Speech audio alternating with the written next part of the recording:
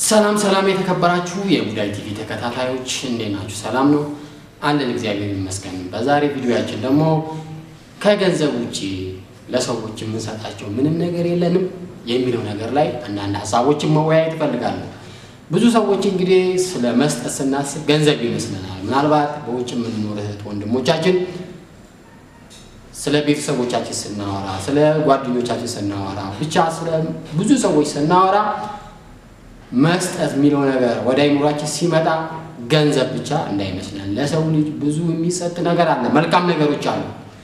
እነዚህ ነገሮች እንግዲህ ለሰዎች በመስጠት እኛም በነሱ ደስታ እኛም ልንደሰት ይገባል። ምክንያቱም ደስታ ለራስ ብቻ በማድረግ ሳይሆን ለሌሎችም መልካም ነገሮችን በማድረግ ነው። የሰዎች ህይወት ተለውጦ ስናይ ሰዎች ብዙ መንገድ ጠፍቷቸው የተወሰነች መንገድ አቅጣጫ ብናሳያቸው መልካም ነው። በተለይም ደግሞ እኔ አሁን ፐርሰናል እንኳን ብትጠይቁኝ እድሜ 18 19 በነበረበት ሰዓት በጣም ወሳኝ የሆኑ ነገሮች ሰዎች ከገንዘብ ውጪ ሊሰጡኝ የሚያስፈልጉ ጉዳዮች ነበሩ። እነሱን ባለማግኘቴ አንዳንዴ የሆነ ጊዜ ላይ ብዙ ዋጋ የሚያስከፍሉ ብዙ ልፋት የሚያስከፍሉ ነገሮችን አይቻለሁ። እና ለሰዎች ገንዘብ ብቻ አይደለም ብዙ የምንሰጣቸው ነገሮች አሉ። አብረን ስንኖርም ደግሞ እርስ በርስ የምንሰጣጣቸው ነገሮች አሉ። ከነዚህ ውስጥ እንግዲህ ለሰዎች ከገንዘብ ውጪ መስጠት ብንችልና ብንሰጥ ፈጣሪ ይባርከናል ብዬ የማስበው ርህራሄ ነው። ርህራሄ የምንለው ነገር ምንድነው?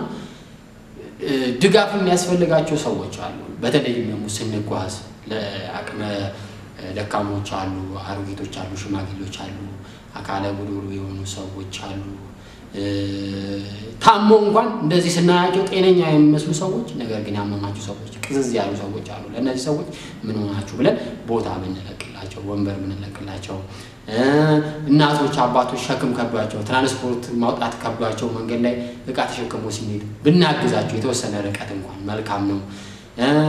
መንገድ ላይ ኢቭን መንገድ ላይ ስንሻገር እንኳን ዘብራ ላይ አንዳንዴ ህፃናት አሉ ትምህርት ቤት ጧት የሚሄዱ ቤተሰቦቻቸው ቸኩለው ወደ ስራ ሄደዋል። ህፃናቱ ግን እህትና ወንድሞች ተያይዘው የ4 የ5 ዓመት ህፃን ልጅ ከመኪና ጋር አንዳንዴ ስንል ስቅጥጥ የሚል ነገር አለ። ይዘን ብናሻግራቸው እነዚህ ህፃናት ነገ አድገው መልካም የሀገራችንን የሚገነቡ ቤተሰብ የሚገነቡ ይሆናሉ። ህፃናት ላይ ነው መስራት ያለብን። በነገራችን ላይ በዚህ ሌላ ቪዲዮ እንሰራ ይሆናል። እና ርህራሄ ለሰው ልጅ ቢኖረን የሰው ልጅ ፈጣሪ በአምሳሉ የፈጠረው ነው።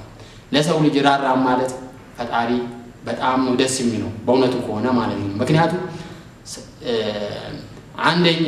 አንድ ፌስቡክ ላይ ያየሁት ነገር ምንድነው? ሰውዬ ሰባኪ ነው፣ ቤተክርስቲያን ሄዶ ለመስበክ ይሮጣል። መንገድ ላይ ግን የሆነ ሰው ወድቆ አይቷል። ምንድነው?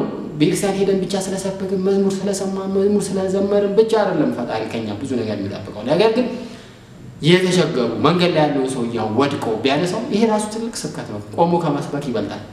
ስለዚህ ጥሩነት ርህራሄነት በተግባር የሚገለጸው ይሄን ነገር ካደረግን ለሰዎች ትልቅ ነገር እንዳደረግን መቁጠር አለብን። ከገንዘብ ላይ ይበልጣል ብዬ ነው የማስበው። ሁለተኛ ሐቀኛ ብንሆን ነጋዴዎች ካለን እቃ ስንሸጥ ሐቀኛ ከሚረግሙ ከገዙት በኋላ ይረግሙናል እኮ። መምህራንም ካለን የሰው ድርጅት ውስጥ የምንሰራ ሰዎችም ካለን ሐቀኛ ብንሆን ነገሮችን ባናምታታ ባንደበላለቃቸው ፈጣሪ በጣም ደስ ይሏል። ከዚህ በተጨማሪ ደግሞ ሐቀኛ መሆን ማለት የሰዎችን ስኬት ማድነቅ መቻል አለበት። ሰዎች ይሳካላቸው ጥሩ ነው በርቱ በዚህ መንገድ ይሄዱ እያን ማበረታታት መቻል አለብን እንጂ ሰው ሲሳካለት ምቀኛ መሆን የለብንም። ሊከፋን አይገባም። በቃ ሐቀኛ ሰው ማለት በሰው ስኬት የሚደሰት ጥሩ መንገድ ነው ያስቆ በርታ ቀጥል ማለት ነው። የራሳችንን ስኬት ደግሞ እጅግ በጣም አለማጋነን እኛ ብቻ አዋቂ ሆነን እኛ ብቻ የተሳካልን ሰዎች ብቻ ማድረግ የለብንም። ስለዚህ ሐቀኝነት ይሄ በጣም ለሰው ልጆች ማድረግ ያለብን በሐቀኝነት ከሰዎች ጋር መኖር መቻል ያለብን ነገር ነው። ያልፋል ይሄ ዓለም ግን የማያልፈው ነገር አንዳንዴ መጥፎ ነገር የተሸከመናቸው የምንሄደው ኃጢያቶችና ክፋቶች ናቸው። ስለዚህ ይሄን ብናደርግ መልካም ነው። ሶስተኛ ለሰዎች ማድረግ የምንችለው ነገር እውቅና መስጠት ነው። እውቅና ማለት ለምሳሌ ለፍቅር አጋራችን ለሚስት ለባላችን ለቤተሰቦቻችን ላደረጉልን ነገር በሙላ እውቅና መስጠት አለብን። ቤተሰቦቻችን ውስጥ ጓደኞቻችን የተሳካላቸው ካለን ደግሞ እነሱንም ኮንግራ ማድረግ መቻል አለብን፣ ማድነቅ መቻል አለብን። ላደረጉን ነገር ይኮራል፣ ይንጠባረራል፣ እንደዚህ ይሆናል እያልን ነገሮችን እንትን ማለት ጥሩ አይደለም። ስለዚህ ለሰዎች እውቅና መስጠት ትልቁ ስጦታ ነው ለሰው ልጅ ብዬ ነው የማስበው። አራተኛ ላይ ለሰዎች ኢንተረስት ወይም ደግሞ ፍላጎት ማሳየት፣ አለመናቅ፣ ሰዎችን ኢግኖር አለማድረግ የራሱ ትልቅ ስጦታ ነው። ሰዎችን በዘጋናቸው ቁጥር ኢግኖር አያስፈልጉም ብለን ወደታች ዝቅ አድርገን የምንመለከታቸው ከሆነ ይሄ ራሱ እንደ አሰጠናቸው መቁጠር መቻል አለብን። መጨረሻ ላይ ደግሞ ቅን መሆን ማለት ምንድነው? ለምሳሌ አንዳንድ እህቶቻችን ወደ ሌላ ሀገር መሄድ ቢፈልጉ፣ ውጭ ሀገር መሄድ ቢፈልጉ፣ ስራ መስራት ቢፈልጉ፣ የሆነ ቢዝነስ መስራት ቢፈልጉ እኛ የተሳካልን መንገድን መደበቅ መቻል የለብንም። ቅን ሆነን መናገር እንትን ማለት ምክንያቱም እኛ ስላልነገርናቸው አይደለም። አሁን የኛ ሀገር አብዛኛውን ሀብታም ሰው ገንዘብ ውስጥ ብትሉት ይሻላል። የሆነ ቅን ሆኖ እንዴት እንደተሳካለት ከሚነግራችሁ ይልቅ ገንዘብ ብትጠይቁት ይቀለዋል። ይሄ የቅንነት ማጣት ነው በእውነቱ ከሆነ። ስለዚህ ቅንነት ካሳየን ለሰዎች ትልቅ ነገር ሰጥተናል። መጨረሻ ላይ እንደ ቦነስ የምንጠቀማት ደግሞ ጊዜ መስጠት ነው። ለፍቅረኞቻችን ጊዜ መስጠት፣ ራሳችንን ብቻ በስራ መውጥራን በልጆቻችን ጊዜ መስጠት፣ ለሰዎች ጊዜ መስጠት፣ ሰዎች ሲያወሩ ማዳመጥ፣ ጊዜ መስጠት እጅግ በጣም ትልቁ ነገር ነው።